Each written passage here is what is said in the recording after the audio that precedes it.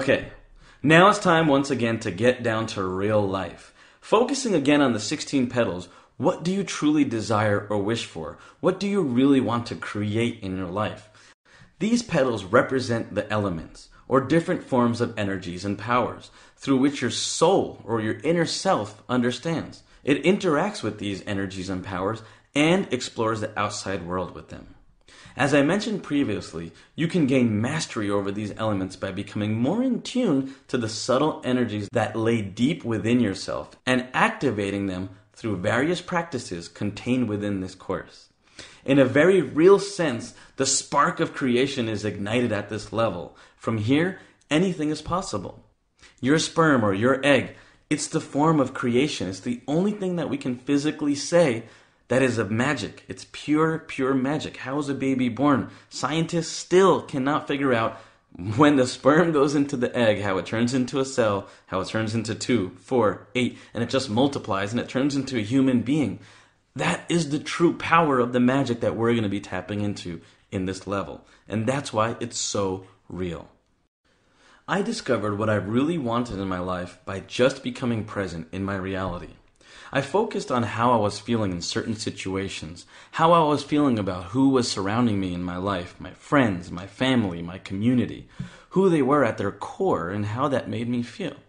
If I didn't feel as though they were in alignment with me, I started to back off. I really just started to back away from people and stop being friends with them.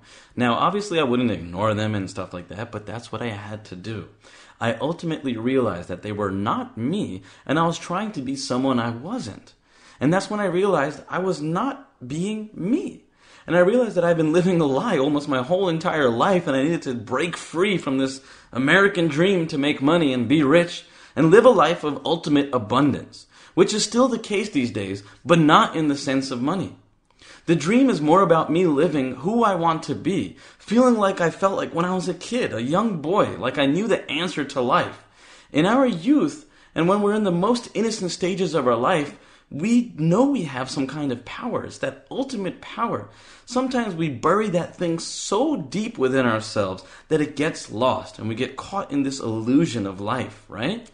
We have so many things to think about in life. Our families, our friends, our cars, our wealth, our weight, our looks, our car insurance, our speed limits, and right, and all the laws that we have. We're not meant to live in systems like this. We just aren't. We are individual beings with infinite souls. And we're all here to do what we feel internally is the right thing to do. So now comes the really important part. I want you to do some serious soul searching here. What is it that you truly desire, truly want in your life? This is the exciting part. So no matter what you choose here, it's okay. Just try and make sure it's something that you deeply, deeply, and strongly want. Take a few minutes to think about this, really feeling deep within your gut on what you desire. Write this down in your project book. The wheels are about to be set in motion. I briefly mentioned Napoleon Hill in the first level of Project Yourself. However, in this level and the levels to come, we're really going to be digging deep into his timeless wisdom and reality hacks to really tap into some of the tried and true keys of getting what you truly desire in life. You may not know this, but Hill started out with a very similar mindset to a lot of us, associating success with money. Hill remarked in one of his papers in his early career, when he was receiving large sums of money, he believed it was essential that he drove nothing less than a Rolls Royce. Well, sound familiar? It wasn't until later in his life that he learned that many other things besides money and material items are needed in order to truly have peace of mind. Now, that doesn't mean money doesn't serve a valuable purpose. It does. It's absolutely crucial. Look, you get it. I think you know where I'm coming from. There's something deeper within all of us. In this level, you'll hear about the power of desire, belief, and channeling and using your energy in a more powerful way and how to master your desires and why sharing is key to being truly fulfilled. To start with, let's dive into how you can use desire and belief. You can use desire and belief to identify with or get in touch with what you truly want in your life. You see, desire is the starting point of all achievement. Merely wishing for something is not going to bring it to you, but desiring it with a state of mind that becomes an obsession, then planning definite ways and taking specific steps to acquire what you desire. It will work and it will bring it to you. As Napoleon Hill once said, every person who wins an undertaking must be willing to burn his ships and cut all sources of retreat. Only by so doing can one be sure of maintaining the state of mind known as burning desire to win, essential to success. Now, this is not to put down the dreamer. There's a time and place for dreaming, coupled with desire, that is. For example, think about Christopher Columbus for a minute. He dreamed of an unknown world, and he staked his very life on the existence of it. He put a plan into action, and the rest is history. We briefly talked about Abraham Lincoln and how he went bankrupt twice. However, not many people even know this. Instead, most of us know how he went on to dream the end of slavery and put his dream into action. He barely missed living to see the united North and South translate his burning desires into reality. Fast forward to 2006. You ever see the movie The Pursuit of Happiness? Well, it's about a guy named Christopher Gardner, a guy that got exactly what Napoleon Hill was getting at regarding the burning desire, even if he didn't know Hill's work. Gardner and his son went through almost a full year's struggle with homelessness while he pushed forward with his dream and burning desire to become a broker. In 1982, he completed his training program and went into full production as a retail broker, logging hundreds of calls to wealthy individuals in the quest to develop his own book.